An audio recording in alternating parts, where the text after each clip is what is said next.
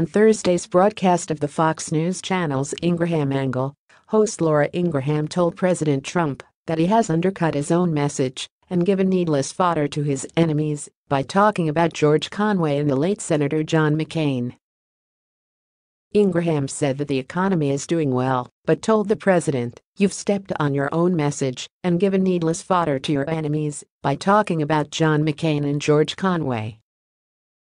She continued, "On key issues, I disagree substantively with both of them as well, I get it.